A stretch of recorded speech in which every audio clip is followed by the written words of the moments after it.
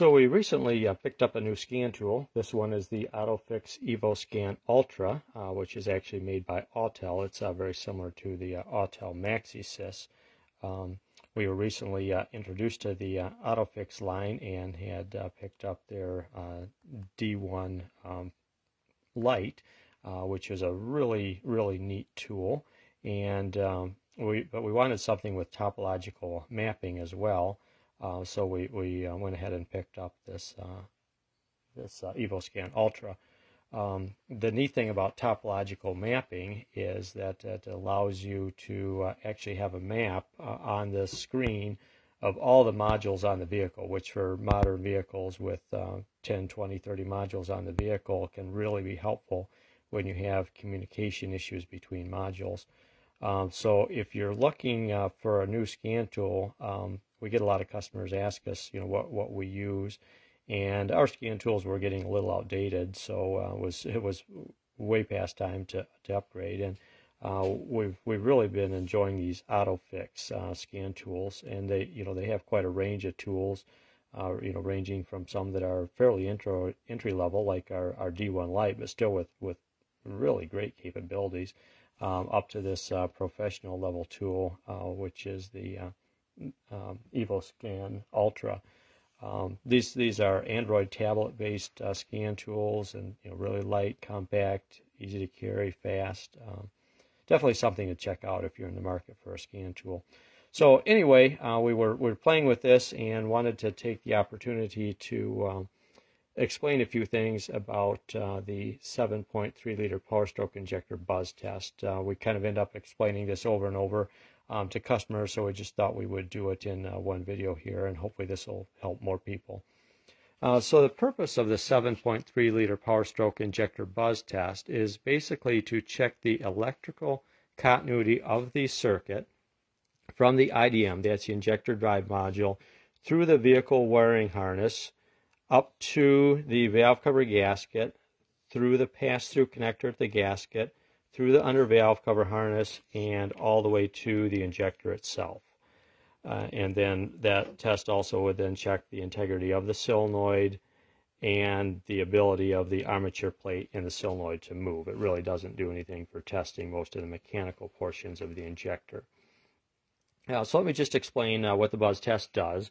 You'll use the scan tool, and we'll show that in a minute, to command the injector drive module to electrically oscillate the solenoids on all 8 injectors.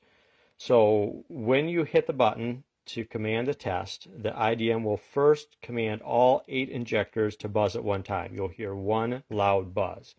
Then, very important, it will command the injectors to oscillate one at a time in numerical order. So 1, 2, 3, 4, 5, 6, 7, 8. Not in firing order.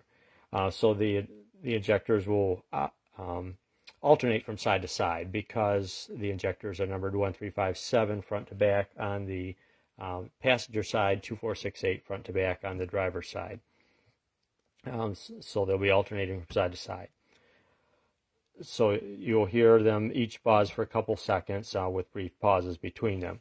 Now, what that's doing, of course, like we said, is testing the electrical integrity of the entire circuit. If you hear a difference in tone between the injectors, that can indicate that there's a fault with the injector. But one of the things we want to point out, and this is where a lot of people really misunderstand what's going on in the buzz test, is that because of the way the IDM electrical internal circuitry functions, anytime the IDM sends a signal to any injector to buzz or oscillate that injector, there's also a very small background current going to the other 8 injectors at the same time. So let's say, for example, that we, let's just call this cylinder number 3 injector here, and we just go ahead and electrically disconnect that injector. We use our scanner, command the IDM to do the buzz test. We'll hear all 8 injectors buzz loud all at one time, and then we'll start the numerical sequence. So cylinder 1 buzzes, we get a nice loud buzz. Cylinder 2 buzzes, we get a nice loud buzz.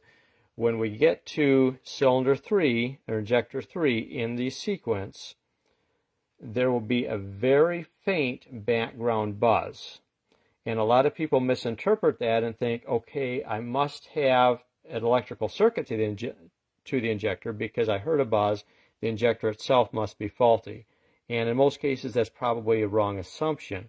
What you're hearing when we get to that injector that's unplugged or has a faulty circuitry, probably in the pass-through connector or the under valve cover harness are the most common locations, but you could also have a bad solenoid or bad wiring between the IDM and the valve cover gasket. But anyway, when you hear that very faint buzz, what that actually is the other 7 injectors getting that very small background current. So don't misinterpret that as a bad injector. Realize that that is probably a wiring or circuitry problem to that injector, and you will need to proceed with diagnosis of that circuit problem. Also, at the end of the buzz test, the scanner will report codes, and more than likely in the case that we just discussed where cylinder 3 was electrically disconnected, you would get a high-low circuit code fault.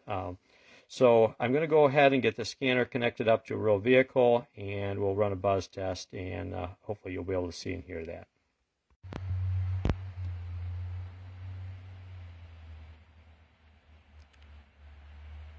Subject vehicle 1995 7.3 Powerstroke. About to activate the buzz test.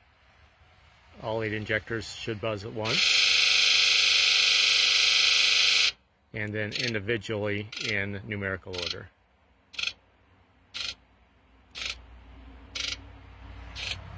And we had 8 uniform buzzes, so everything on this truck as far as the buzz test passes.